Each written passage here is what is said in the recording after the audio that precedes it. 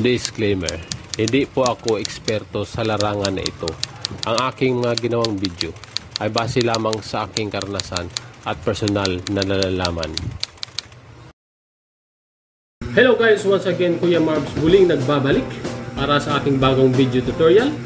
This video tutorial is all about formatting and setting up your laptop using Windows operating system through bootable USB drive. Alright? Ito po yung bootable USB drive na ginawa natin sa ating unang video. So, ito yung gagamitin natin pang format sa ating desktop or laptop. Okay, let's start. So, ipa-plug in na natin yung USB doon sa desktop na gusto natin reformat. Okay? So, pagkatapos natin ma-plug yung bootable USB drive natin guys doon sa desktop. So, pagkatapos natin ma-power on yung computer natin guys, so i-hit lang natin yung delete button guys dito sa ating keyboard para hit mo lang continuously para makapasok tayo sa BIOS ng ating computer.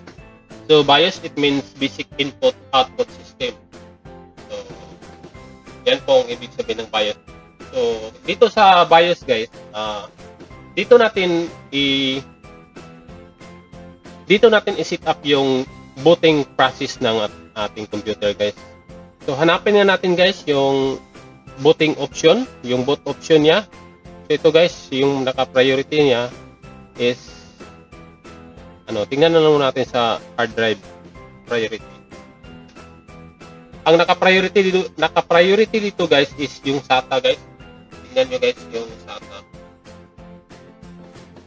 Yung SATA ang naka-priority, kaya kailangan natin yung boot option 1, kailangan dapat yung USB. So, yung USB drive dapat yung naka boot option. Boot option number 1. So, USB drive. Ito, select natin yung USB disk 2.0. Yan. Okay. Then, go back tayo dun sa ating boot option. Dito yan guys, kasi yung model ng motherboard guys is gigabyte. So, ito yung setup guys sa gigabyte motherboard. So, dapat yung boot option niya is USB pa rin guys. Kasi nakasata yun guys. Kasi nakasata kasi yung yung naka-boot option 1. So, i-select natin yung USB. So, okay na guys. Ang boot option natin, number 1 is USB, yung bootable USB drive natin. So, after that, F10. Hit lang natin ng F10 sa keyboard. Then, mayroong nagpa-pop up na message. Save and exit setup. Save configuration and exit. Yes or no? So, yes tayo guys. Select natin yung yes.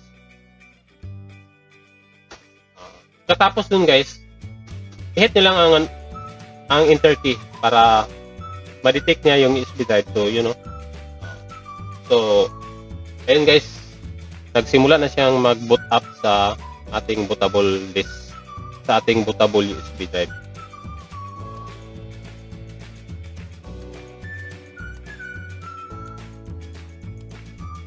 So, wait lang natin guys.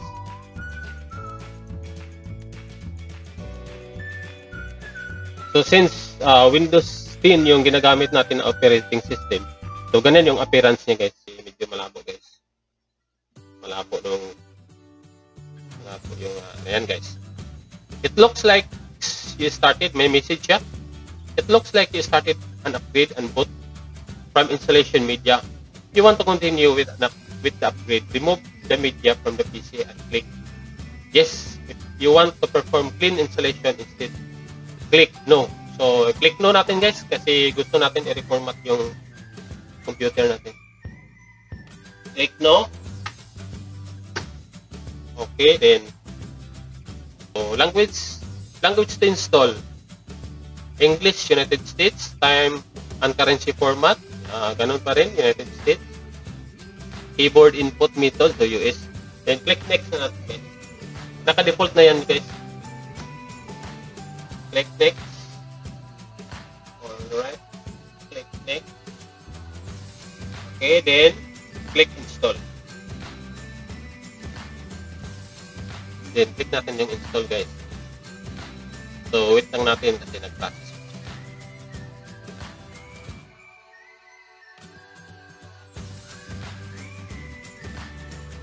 Okay.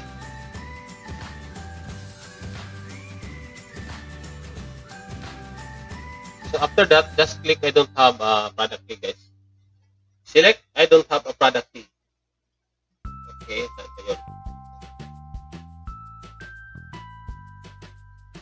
Then, ito guys, kung ano yung gusto mong Windows operating system. Since 64-bit, yung common na ginagamit natin guys. So, 64-bit yung 64-bit yung i-install natin guys. So, pipiliin natin itong home. Okay, ito lang yung home na gamit mo guys. 64-bit. Then, click next.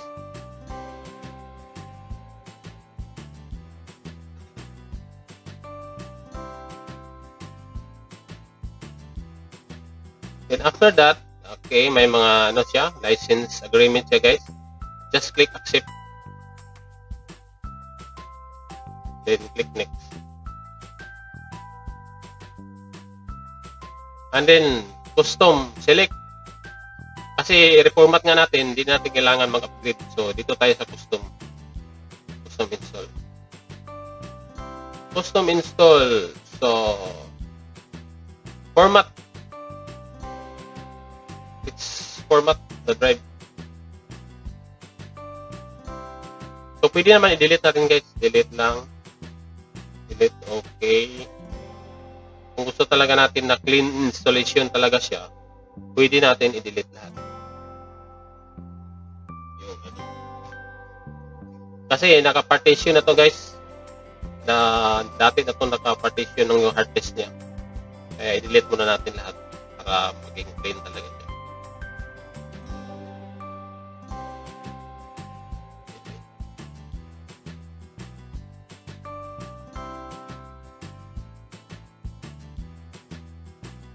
Okay.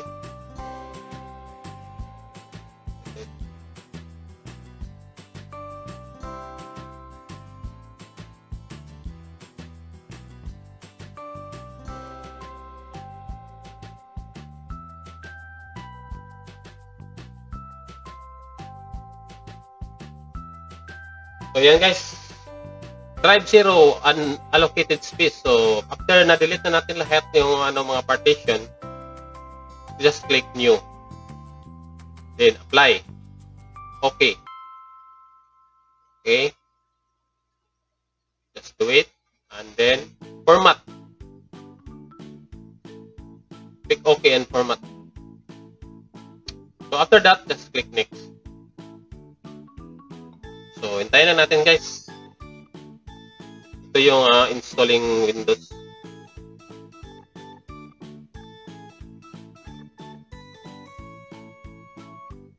So, ayan guys. Hintayin na lang natin kasi nag-start na siya mag-install ng Windows.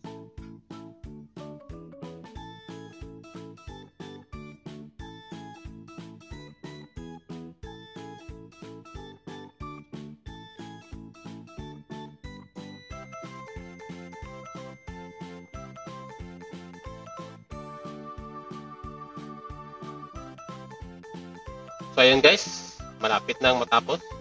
So, nandyan na siya sa installing updates. Malapit na siya. So, malapit na, finishing up na.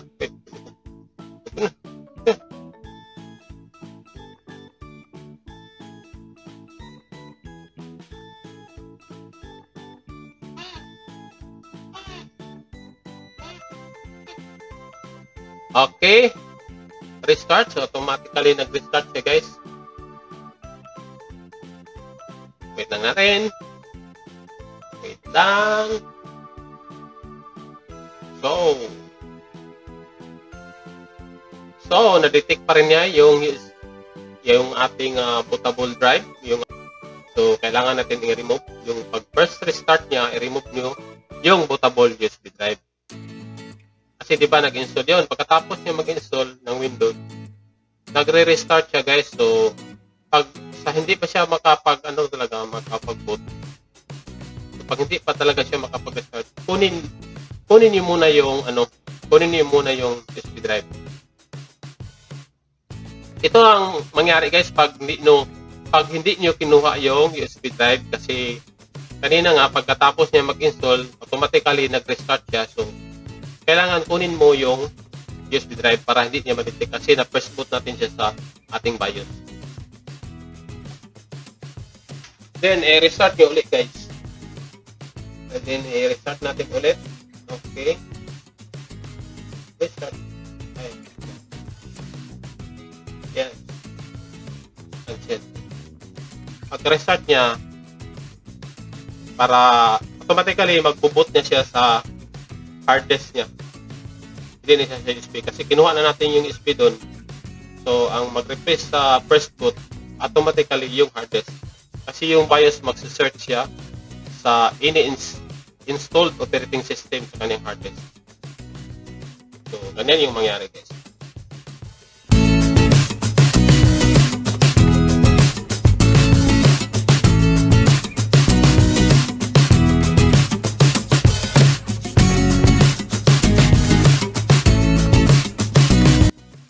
So, simula sa pag-restart niya, first restart niya, wala pa akong ginalaw guys, hinayaan ko lang siya mag-process ng ganyan.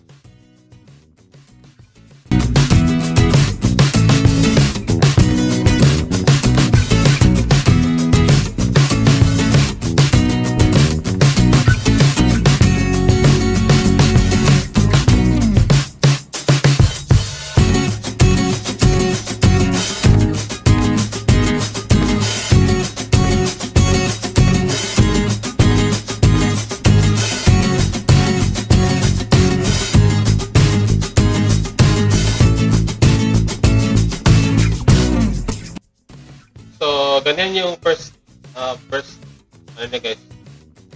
appearance niya sa Windows 10.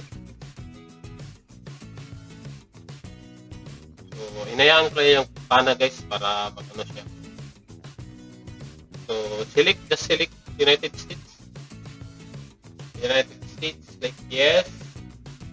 Let's start with region this right now. Okay, naman Philippines.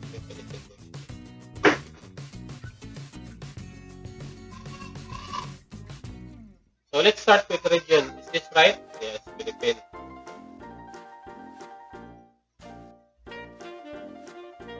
This is right. Keyboard layout. US. So US.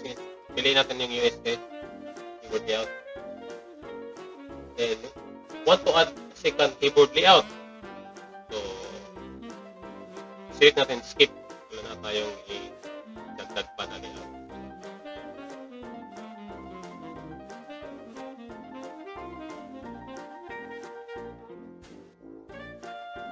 So wait lang natin kasi nag-process na naman siya.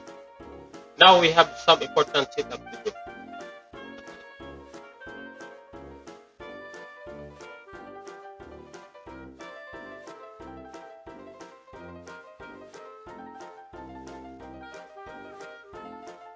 So, ito guys, who's going to use this PC? So, pangalan mo guys. For example, Kuya Mar. Okay, just click next. Password. Okay.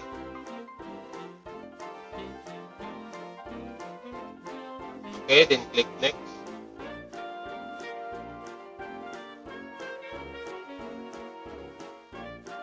Confirm password. Security 1. O, at na yan. Next na lang. Oh, bawal pala. Okay. First bit name. Hit in. Alright. Hit in. Just click next. Na meron pang security question number 2.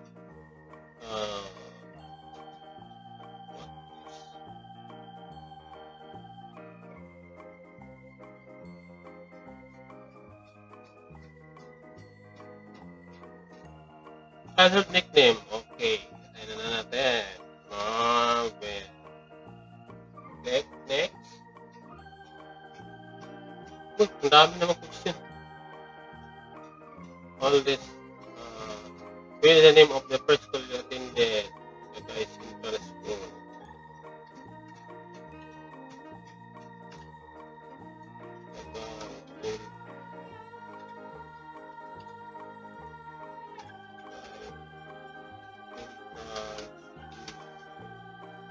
Alright, click next. Do more across devices with activity history. No. Okay.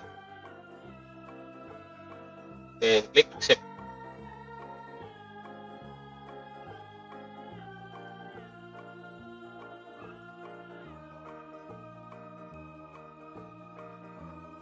So we're getting everything ready for you. No?